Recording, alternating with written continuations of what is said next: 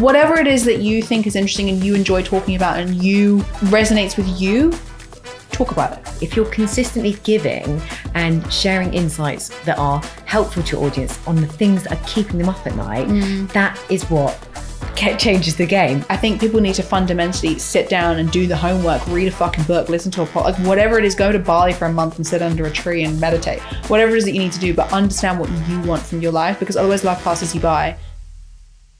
So what I wanted to start with, Amelia, is a bit of a potted history on you, because I know a lot about what you're doing today, and I've read bits about your career and where where you've come from and what your career looked like, 'cause you've launched previous businesses.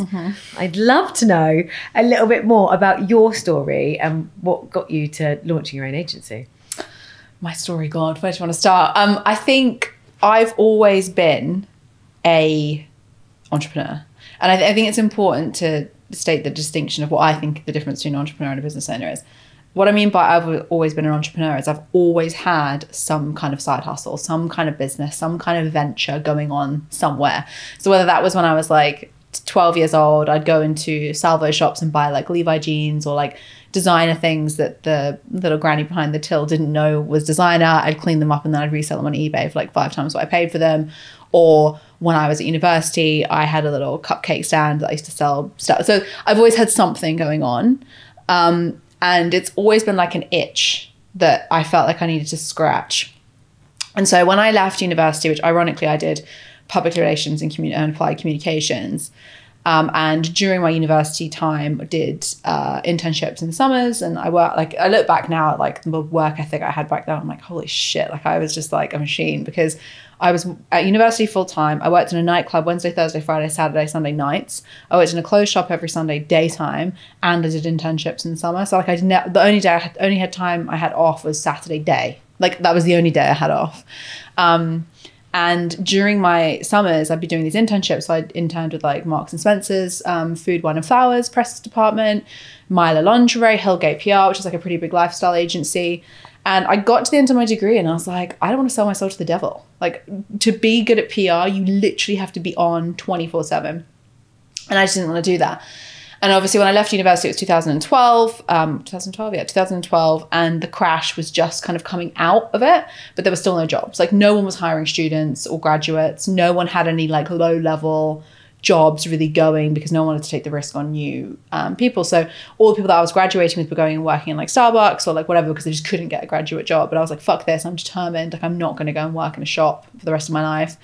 And so I probably sent out about 250 applications. Just to anything, like anything that I thought I'd be good at. So marketing executive roles, PR roles, event sales roles. And eventually I landed this sales role in an events company. And that was kind of like what kickstarted, I guess, my career, because it was what I would describe as a inherently toxic sales environment of like, I don't want to speak ill of my boss, but she was like crazy. So she was like micromanager, breathing down your neck, like really off the handle all the time. And so that experience as a graduate was like quite humbling, because you kind of get sold this dream of like what the workplace is going to be like, and it's going to be all great and like it's going to be so fun, you get to make a change. But actually the reality is when you're a graduate, you have to eat a lot of shit. And I ate a lot of shit in that first role, but I also made good money, and I learned I was really good at sales, and that built my confidence. And it was actually the building of the confidence in that 12-month period that then kickstarted my desire to start my own business, because I was like, well, if I can sell this product that's very difficult to sell to NatWest and KPMG and Capgemini, I can run my own thing, no problem. And so I left that first role only having 1 year in industry experience, and was like, screw you, I don't want to work for anyone, I want to work for myself. And I started, as all 21-year-old women probably want to do, start my own fashion brand. And actually in year one, it was really good. Like we got funding, did the whole pitch deck thing, stocked in 15 boutiques internationally. So I had 2 arms of the business. One was the B2B side, where we manufactured clothes of the brand and we sold it into retail. And then the other side of the business was our e-commerce side, where we sold stuff through our website. And so it was really profitable. We were doing really well, enough to pay myself a wage and like all that kind of stuff. And then I got cocky, because I got this covered, year one, smashing it. Obviously I know what I'm doing. And then I lost everything year 2, because I had so much hubris and so much lack of understanding of what it took really to run a business. But most importantly, I didn't really love that business. I just loved being self-employed. And as a result, it failed. And to kind of summarize how I've got to where I am now, I went back into work for 10 years because I was so wounded by, I think a lot of people don't understand unless I say this and you go, oh my God, that's me. You don't understand the identity crisis that you have when you're no longer in charge of your own business, or you lose your business. It's like being married and all of a sudden getting divorced, or being a mum and all of a sudden your children move out. Like there was such an identity crisis that happened when that business failed, because I wasn't Amelia. I was Amelia, the 21-year-old founder of this business. And, you know, I'd kind of been in the Daily Mail as that, and like been online as that. And like all my friends were like, oh my God, you're running your own business. And so when that business failed, there was so much shame. It was like someone had died almost, like a part of me had died. And I felt so much shame, and I lost all that confidence that I built up in running that business. And so going back into the world of work was really scary, but I'm so glad that I did it, because it gave me an opportunity to learn all the things that I hadn't had the opportunity to learn prior, because I'd only had a year of industry experience, and work under people who were far better than me, far more experienced than me, had been running their own businesses, were C-level. And I was very, very lucky that the companies I consequently joined and were headhunted into, and the bosses I had, just by sheer luck, I guess, were very encouraging of my attitude of like, I don't want to fucking work for anyone. And like, they didn't mind that I was kind of unemployable, but they knew I was talented. So they sort of just like let me get on with it. And I don't think if I'd had those employers, I would be sitting here today, because I wouldn't have been able to learn what I've learned to launch and build Klowt into a profitable, you know, growing, thriving business. So yeah, a lot. Amazing. Sorry. Do you know what? So much of that resonates with me, because my first job also was in sales. So I joined, I don't even know if you'll know this, but you know, Auto Trader, there was another one called Exchange and Mart. Yeah. I'm a bit older than you. And that was my kind of first foray into working. And it was like 2 weeks of hardcore sales training. And you know what? I think there's such a huge, I mean, I get to speak to some amazing people on this podcast with loads of, you know, and I truly, truly stand by the fact that real innovation comes from having a diverse group of people within your business, within your agency, whatever kind of business is that you're running. However, the really successful business leaders that I speak to have all grown up in some kind of sales role. Yeah. And I think having that kind of first foray in and being able to, and understanding how important sales and marketing is, because it is the foundation of everything to me for my business. You know, when I speak to other agency owners that are maybe, you know, have a creative past or a tech past, they just don't have that drive, that hunger, or place that importance on the sales and marketing side of the business. So I really massively think, as well as obviously the experiences that you went on to have, that understanding the importance of driving those sales and having that hunger for growth is super, super important. Oh my God, 100%. Like I actually say this to the team, and actually when we're hiring people now, I've just hired someone to join the team in the sales department, and they've come from a recruitment background. And part of that was because I came from a recruitment background. And for those, I think recruitment is a little bit different now, but it's still pretty hardcore. Like when I was in recruitment, like that was the first job. So basically when my business failed, I went online and I typed in, what jobs can you do that make you the most money that you don't need any experience to do? And the number one thing was recruitment. So I was like, well, I'll just do that. So I went into recruitment, and it was fucking brutal. Like 100 calls a day. You had to be in at 8:30. You never left before 7. You took 30 minutes if you were lucky for lunch. Like it was just relentless. And you were just smile and dial, smashing phones all day. And at the time, there were days when I was like, oh my God, this is hell. Like, why the hell am I doing this to myself? But it was the kind of brutality and the sort of bullpen of it that gives you the resilience and the drive and the discipline, I guess, just keep going, because you get paid a decent amount of money. Like I was billing like 30 grand a month, which for a rookie recruiter was pretty good, and making a good amount of money. And I think the important thing of the sales piece, which most people that fail in business are, because as you said, they fundamentally don't understand the importance of sales. Everything is sales. Like I think everyone should do a stint in sales at some point in their life, because you have to understand sales is everything. Sales is your job interview. Sales is your, you know, trying to persuade someone to go on a date with you. Sales is trying to convince your child to have their fucking broccoli with their dinner. Like everything is sales. So if you don't understand sales, how the fuck do you expect to succeed in life, let alone business? Like you need revenue to live. You need to be able to persuade people to communicate effectively. So if you don't understand sales, what are you doing? Yeah. Go and learn how to do it. Yeah, you literally can't. You've literally echoed everything that I say there, because if you can't, like you say, you can't exist in life. You can't, it's so hard. Every time you're talking to anyone, you're selling yourself, you're selling your position, you're selling your, whatever it might be. Yeah, like you say, even on going on a date. Everything is sales. It's not a dirty word. I think people think sales is like slick, used car salesman. It's not. Everything is sales. When you post something online, you're selling yourself. When you're having a conversation with the barista and you're smiling at them, you're selling yourself. But you're also not selling yourself too, right? So you have to think about every interaction is sales or not selling. But that's the way that people should be looking at it. Well, you're leading me really easily along to the next thing I want to talk to you about, which is why you started Klowt. So I know that you launched the agency amidst the pandemic. Yes. Because not long after I launched my agency. And what got you to the point of wanting to launch Klowt, and what was important to you about launching a branding agency? Yeah, it's interesting because when I wanted to launch the business because I've always had, as I said, like at the beginning, I've always had an itch that needed to be scratched. And I've always wanted to work for myself. And even since that business failed, initially when I was 22, 23, I knew that I was going to work for myself, but I didn't know what that thing was yet. And very naturally, I fell into personal branding, and I didn't even know it was called that at the time, because I worked out, to go back to our point about sales, I worked out in recruitment that the quickest way for me to generate business was to market myself to the clients and to the candidates, but more importantly, the clients, because they're the ones paying me. And so I kind of went on this sort of marketing journey and PR journey, if you like, of applying all the skills that I'd learned in marketing my own business, but for myself, to these CEOs, and found it to be quite fruitful.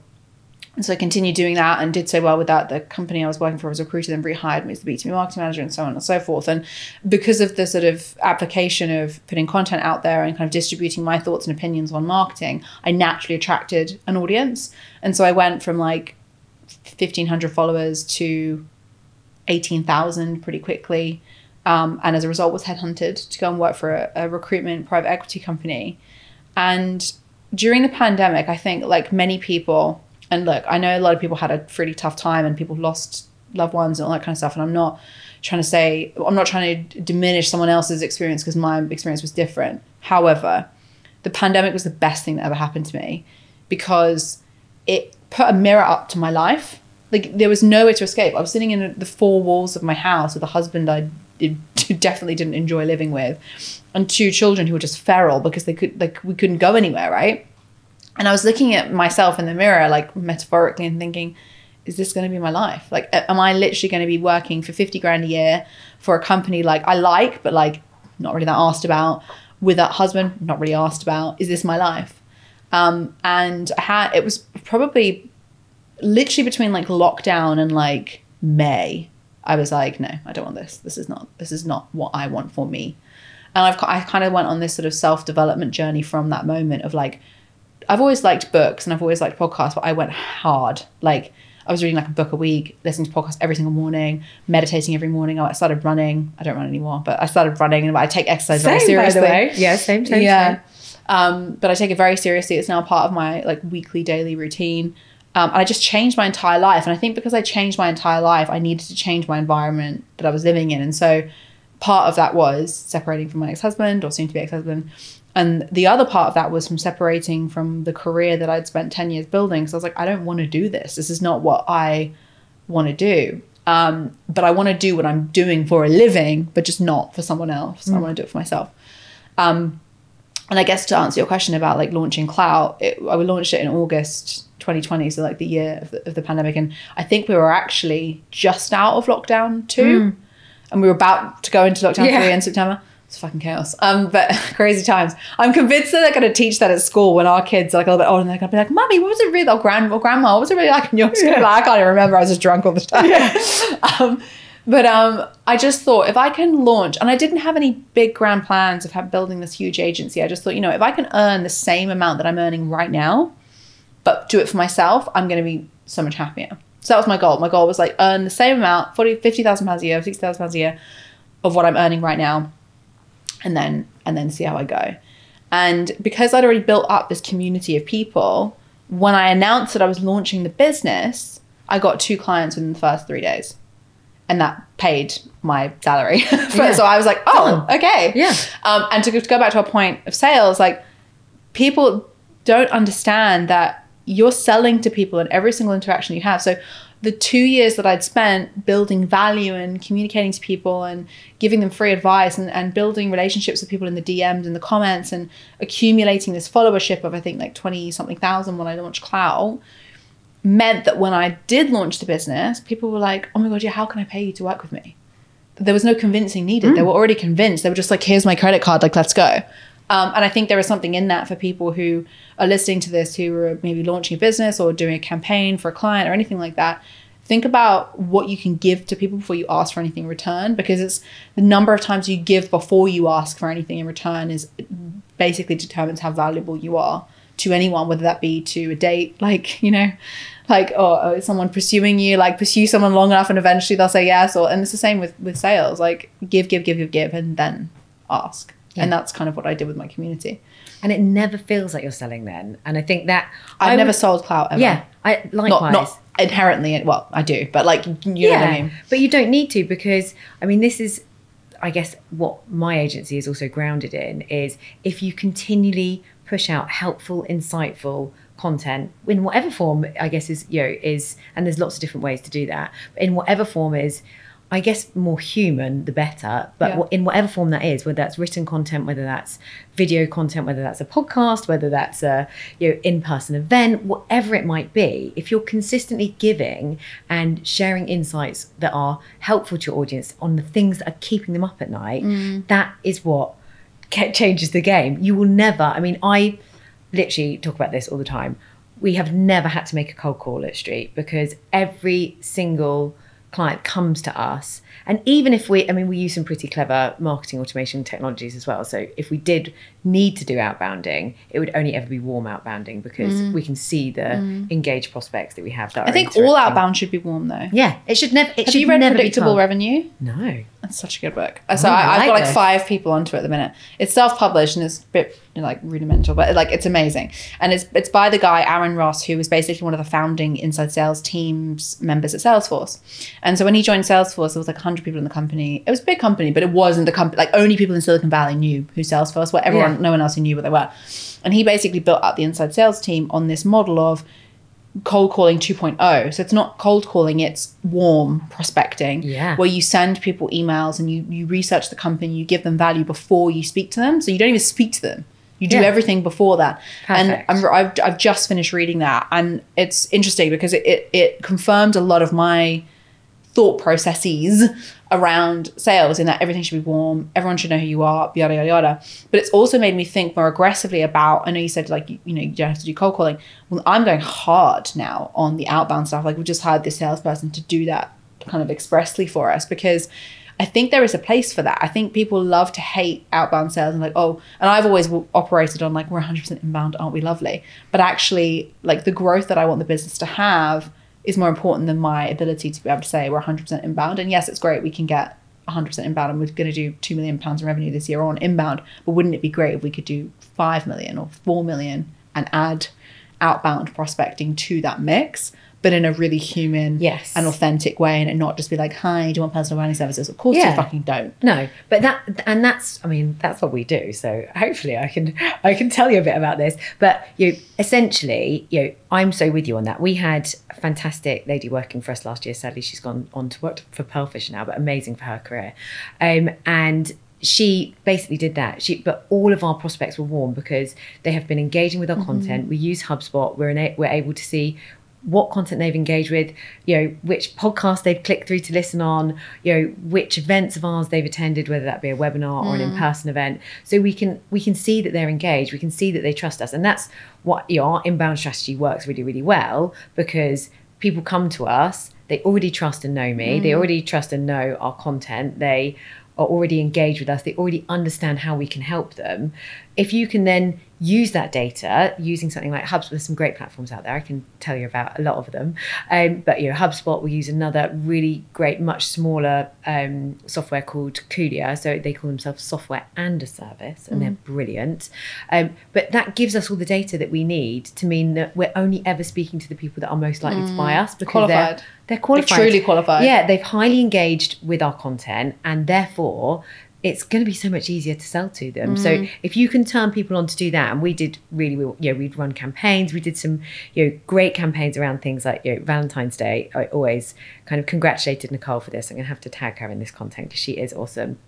She did at this point we were mainly working with marketing agencies, and she did an email campaign that was like, "I've broken up with my partner" was the title, and then in the rest of the email was like, my agency partner, are you looking for a new agency to help you drive more engagement, get more leads?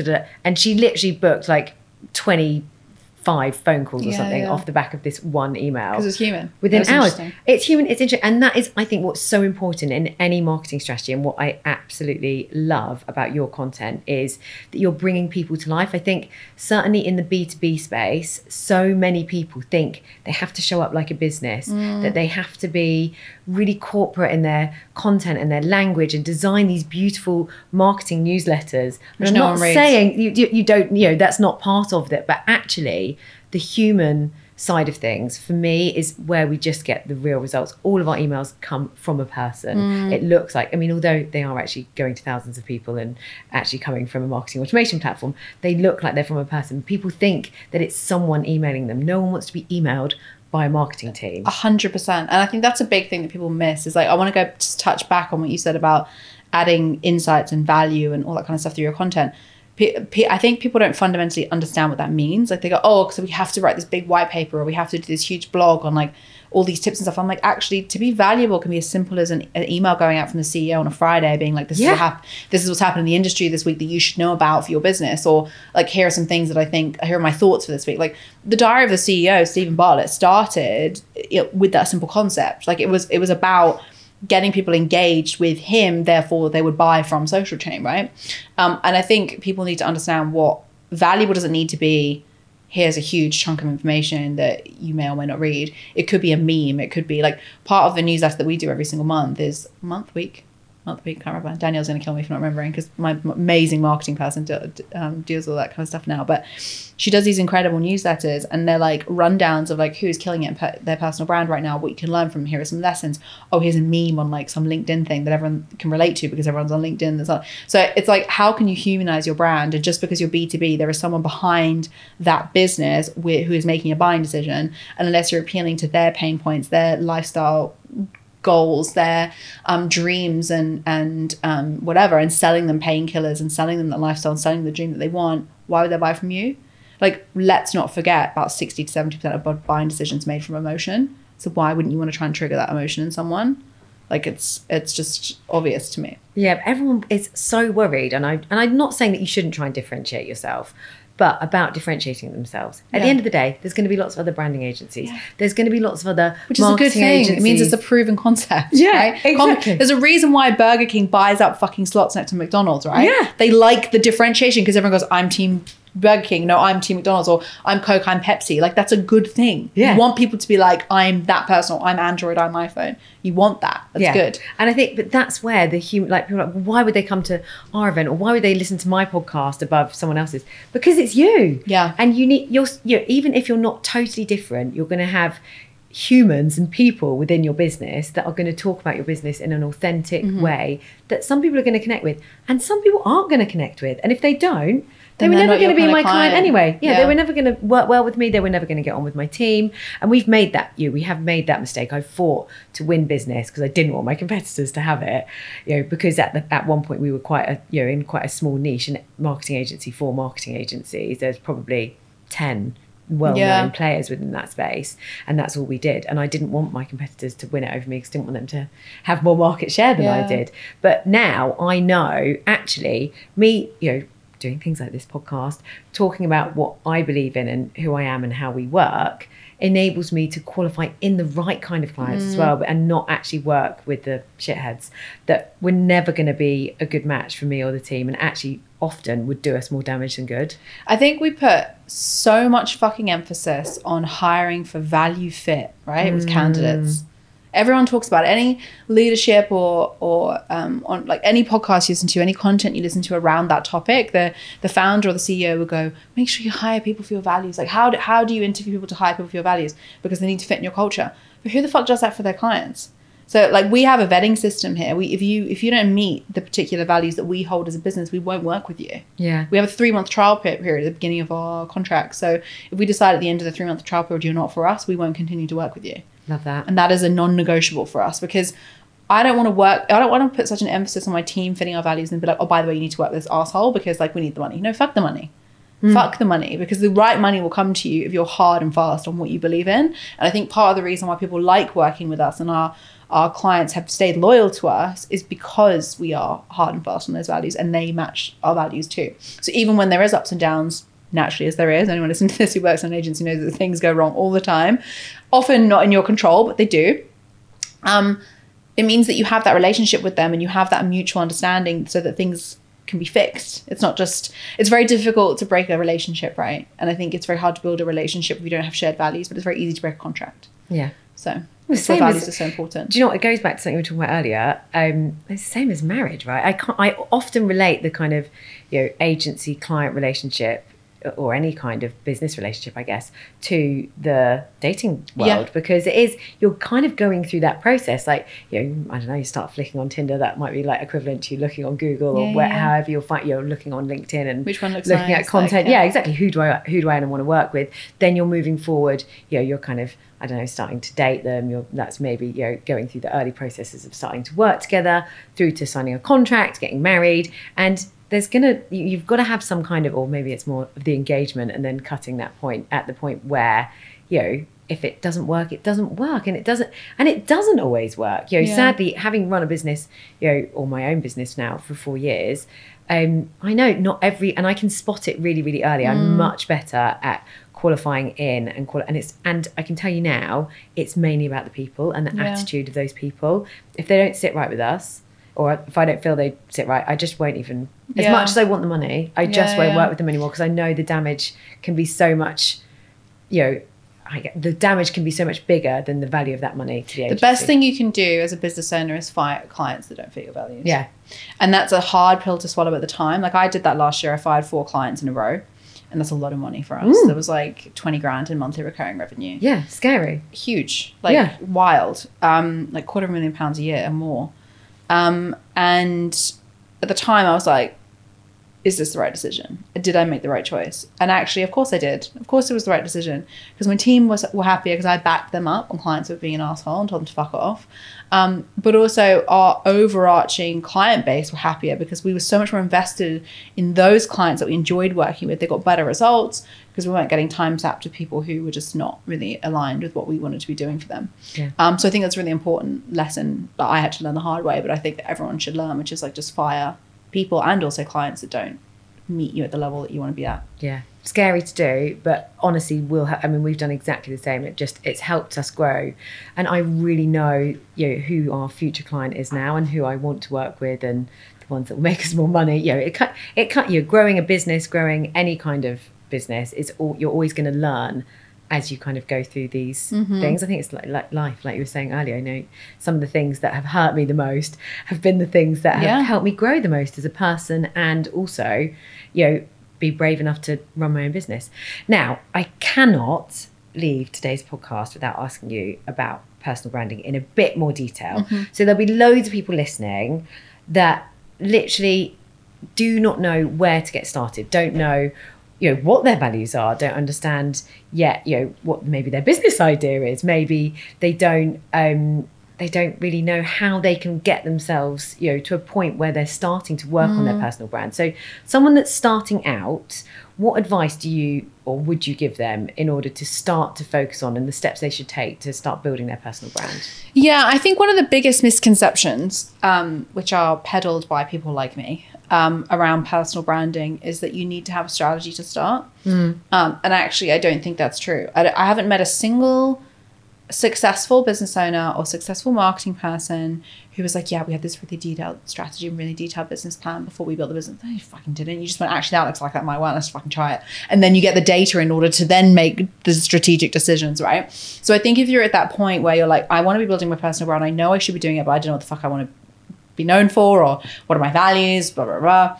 Just start posting stuff. Spend 6 weeks posting whatever the frick it is that you want to post. Do you want to comment on politics? Do that. Do you want to comment on Katie Price? Do that. Do you want to, talk about your experience as a football referee on Sunday League? Do that. Like, whatever it is that you think is interesting and you enjoy talking about and you resonates with you, talk about it.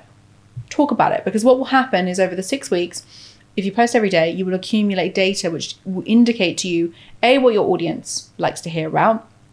So there's examples I just gave there. You might actually realize that the things that people really enjoyed talking or listening to you talk about was football. Okay, that's interesting. Why do people like listening to football? Oh, most of my content was about me analyzing what was happening in the football over the weekend. That's interesting.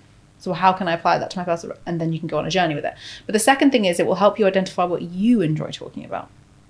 So that's the most important thing, because if you've accumulated like somewhat of an audience, whether it's just friends or family to this point, they might not necessarily enjoy the things that you enjoy talking about. So although what your audience responds to is an important thing, it's not as important as what is it that you enjoy talking about. And that's how I got into personal branding. I enjoyed talking about books I was reading, like the self-development things I was doing, the experiments I was doing with the market, with HubSpot, like, what my open rates were, what email signatures, what email subject lines were working best for me, and like what the click-through rates were on specific things that I put on. And this was all the information that I was finding interesting in my day-to-day life, work, play, professional, personal. And it was then in turn, because I was doing more of that stuff, because I enjoyed it, I attracted more people that enjoyed that type of content. And so my audience built up of people that liked that type of content.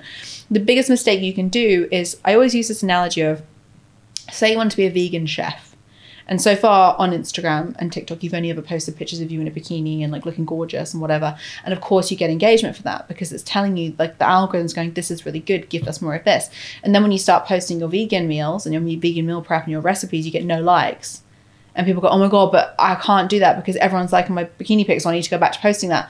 That's because you've accumulated an audience of people that like the bikini pics. So you need to kind of eat the shit. If you want to build a personal brand around a specific thing, you have to eat the shit at the beginning and realize that actually you might not have an audience of people that like the thing that you like, but it's most important that you understand what you want to be known for and the stuff that you enjoy talking about. So I think that's the most important place to start. Once you've done that little experiment of the 6 weeks, a couple of months of like posting stuff and seeing what sticks, you can then start thinking about a strategy. And where we started with our clients and the agency with the strategy is always, what is their personal North Star? And like, you might think, what the fuck does that mean? Okay, let me simplify it. Where do you want to be in 5 years? What do you want? I mean, literally everything. What do you want? Do you want to exit your business? Do you want to be an MP? Do you want to have children? Do you want to be married? Do you want to, like, what do you want? What do you want? Yeah. What do you want? Not your business, not your partner, what do you want in 5 years? And that's quite a confronting question, right? What the fuck do any of us want in 5 years? We don't freaking know, because we're so head down trying to get to the end of the year. Well, Amelia, what do you want in 5 years? I can't really talk about it. Yeah, I do, but I can't really talk about it. But I'm very clear on what I want. Okay, good. There is going to be an event that's going to happen year 7, so in 5 years' time from now, an event that's going to happen with Klowt. It's going to be somewhere between a PE deal and like a percentage acquisition. Or nice. I'm going to acquire the business, but something's going to happen. And everything I do is geared towards that goal. Everything. So, for example, I can get calls often from radios, TV, blah, blah, blah, wanting me to comment on specific things from a brand perspective. To me, does it align to that? Nope, sorry, not doing it. I don't give a shit how big the platform is or how big the whatever. If it doesn't align to where I want to be, I don't do it. But if it does align to where I want to be, I do it. So having that North Star is really important, because I think it gives you a ring fence as to what you do and do not want to talk about. And also it helps you reverse engineer a strategy. So if I know that hypothetically at year 7, I want to say like take a bit of money off the table. Let's say hypothetically that's what my goal is. It's not, but that's say hypothetically that's my goal. I want to sell 30% of my business year 7. That means by year 7, my business needs to be as profitable as humanly possible in order for me to take an amount of money that seems worthwhile off the table at year 7. Okay, so that's my goal. So who do I need to be attracting then in order to make that happen? Okay, well, I need to be attracting customers, right? So who is my ideal customer right now? Well, it's this person who's a CEO of that type of business. We really like working with marketing agencies. So maybe we want to target founders of marketing agencies between sort of 100 to 250 employees, yada, yada. Great. So that's my audience. What can I be talking about to make those audience feel heard? Great. Well, they're all founders. So first of all, I want to be talking about business, right? Because that's going to resonate with them. The second thing I want to be talking about is maybe hiring and employees and scaling and all that kind of stuff, because that's also going to be resonating with them. But I also want to be talking about personal branding, because these people don't know they need a personal brand yet. So I'm going to attract them in with the entrepreneurship and the business stuff and the scaling bit, because that's what resonates with them. And I'm going to punch them in the face with the personal branding stuff, because they're going to go, holy shit, that chick's got 150,000 followers and she's got 100% inbound business. And we want that. How has she done that? Oh, she's done it through personal branding. Let me give her a call. And that then feeds back to my goal of revenue, profit, clients, in order to exit for that 30% that I want to take off the table. So understanding what your goal is the number one thing, because everything comes back to that. And it's got to be your personal goal. Do you know, I have always had really clear goals about my business, my growth plans, where I want to go. And tie numbers to it too, if you need to. Definitely. We've got a 3-year plan, 5-year plan.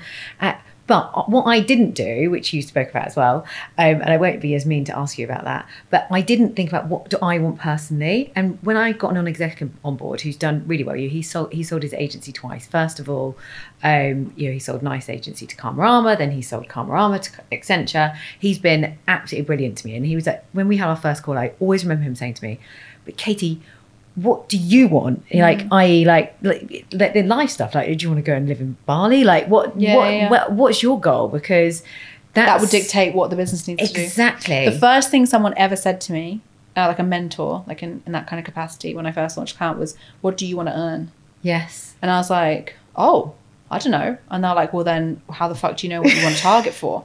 And I was like, well, why does it matter what I want to earn? They were like, because you, as the director of the business, can only earn money if the business is profitable. So what do you want to earn? And I was like, oh, okay. So then that got me really thinking about, like, because I went into business, I was always that kid that was like, oh, maths isn't my thing. Maths is now my thing. Like, I live in spreadsheets now. God, yeah. I know my profit margin on a day to fucking day basis, right? I know my overheads. I know what my cost of sale is. I know everything. Cash flow, Cash flow, everything. I know how much money I've got in the bank right this minute, right? But that's only because it's tied to what I want from my life. So I think people need to fundamentally sit down and do the homework, read a fucking book, listen to a pod, like whatever it is, go to Bali for a month and sit under a tree and meditate. Whatever it is that you need to do, but understand what you want from your life, because otherwise life passes you by and you don't achieve anything. Yeah. You just chug along and da-da-da. And that moment for me was in the lockdown when I was like, no, this is not what I want. I want to be on a yacht. I want to be able, this sounds ridiculous, right? And I always use the analogy, the team will laugh at me because I always say I haven't had this pink Lamborghini. I always want to buy this pink Urus. Love that. That's my thing. But it's not that I want the obnoxious pink Urus as much as I would love that, because I think it would be hilarious. It's what it represents. It represents the money that I want to earn from having worked my ass off for a decade to get a business to the certain point, right? But equally, that also represents what I've managed to do for my team. Because if I can buy that Urus, that means like half of my team will be in senior management by that point, and they will be earning, £150,000 a year and be able to do whatever the fuck they want to do. And maybe someone will start their own businesses and I can help them start that. So it's not about me driving a pink fucking Lamborghini, which everyone thinks is like this stupid, obnoxious dream. It's about what that represents. It's about, for me to be able to afford to have a £300,000 car, I need to have like at least 20 million in the bank. So what could I do with that 20 million to change the world? And that, I think, visualizing what your goals are is really helpful to making sure that you stay on track with those. Because then it's not just by year 7 I want to do this. It's like, no, I want to have this house, I want to live in this house, I want to have that car, I want my kids to go to this school, I want to go and live in Bali for a half, like whatever it is. Be obnoxious about it, because it's that obnoxious, outrageous goal that will actually get you there. Yeah. It's like, I think Gary Vee says all the time, he wants to buy the New York Jets. He doesn't actually want to buy the New York Jets, but it's that dream that keeps him striving for growth. Yeah. Do you know what also, and I think I'm sure you probably get lots of amazing messages like this as well, is if you have those goals and those dreams, how you can inspire other people. And, as much as it's great, there's some fantastic celebrities out there and, that, let's be honest, don't really do that much, but just look pretty and, sit on TV doing whatever they do. But actually what you're doing, and I love getting these emails, is from inspiring other younger women to go and launch their own business, to be brave enough to put themselves out there and to actually take action. Because I think that's so many people. In fact, I'm talking on a panel discussion at MadFest about female founders. That, yeah. Have you? Yeah. Oh, no way. We're maybe going to be on the same panel then. Maybe. So, and there's some kind of scary stat, like only 5% of founders, I think globally, are women. Yeah. Which is absolutely insane. So for me now, also, as well as obviously having my own financial goals and my own vision, what I absolutely love, and I've come to learn this from getting the lovely, inbox messages and emails and great things that I, get because I run my own business, is how I'm inspiring other, females in the business to go out there and even grow. They might not even be launching their own business, but to be brave enough to have a voice in the boardroom, to be brave enough to go for that promotion, to be brave enough to ask for more money, whatever it might be. Like that for me now is so important. And actually, a big part of the kind of new content that we're going to be putting out on this podcast is going to be around that kind of female leadership voice. So I think you should be so proud of everything you've done, just for all the people that you're probably inspiring as well. It's interesting, because I was having this discussion with someone the other day. I don't think there is enough, and I don't mean this necessarily aesthetically, but I don't think there is enough beautiful women putting themselves out there in an intelligent way online. Like, so true. I don't want to get into like morality because I'm very traditional. So it's funny because I think a lot of people look at me in business and they go, fuck, she must be a bit of a ball buster. But actually in my personal life, I'm really submissive. I'm very like feminine. I'm very much the like traditional housewife type vibe. Like that's what I like. It's a real duality with my life. Yeah. But when I think about what women are rewarded with, if you like, to lack of a better word, online and in society right now, particularly in the West, it is be beautiful and shut up. Like take a picture on Instagram, filter it, and you look beautiful and you get rewarded with loads of likes.